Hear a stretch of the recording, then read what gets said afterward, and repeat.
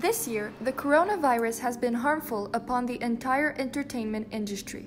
Movie theaters have been for a long time a major source of entertainment for all ages. Due to cinemas closing because of COVID-19, the global box office has dropped by billions of dollars and streaming has become more popular. Deprived of cinema for 3 months, Quebecers began to return to theaters reluctantly on July 3rd.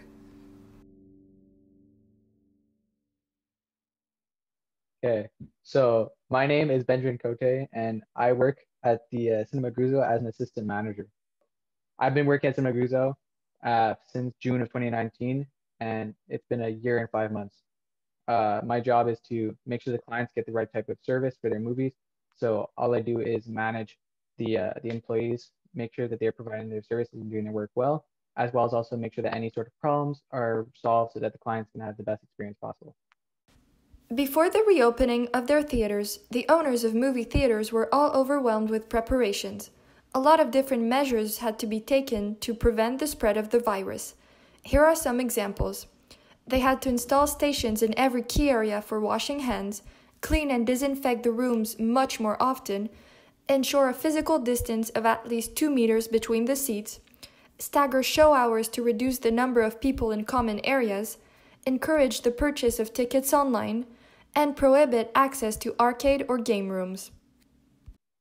I think that our cinema or our Guzzo reacted somewhat well, as they have taken a lot of precautions, including getting their own product that disinfects, and it works effectively and is able to be used by our employees pretty well as it is a spray. So I would say that depending on the cinema, I haven't seen every single cinema, but depending on the cinema, most of them I would say reacted pretty well and were able to manage COVID despite the new sanitary precautions.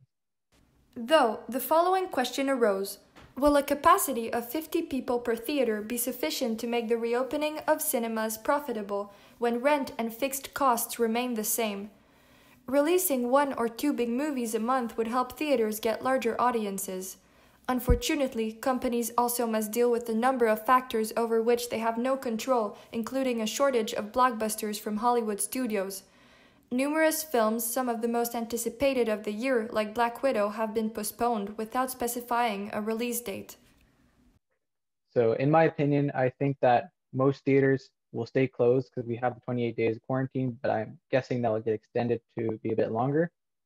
In general, the biggest change that occurred to theaters is probably the amount of people coming in, because with COVID, there's less interesting movies that are coming out. Most movies have been delayed, so less people are coming in just based on movies. There's also the fact that a lot of people are scared of coming into cinemas when it's, there's a risk of getting COVID.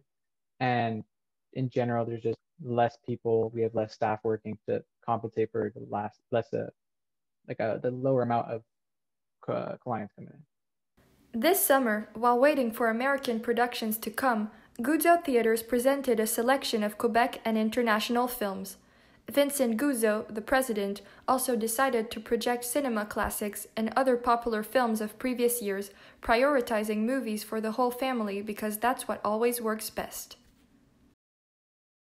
In my opinion, I think it'll take a full year before anything comes anywhere near what normal was before COVID.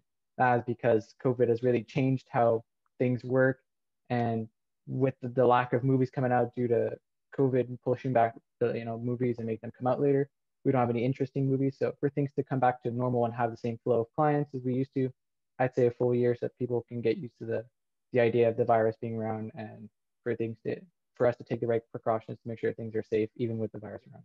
So in my personal opinion, I think it's a good idea that theaters stay closed. This is because with movies coming out like way later and being delayed, and people being scared to come into any sort of public places, there's not enough clients to make theaters be viable and enough money that is profitable.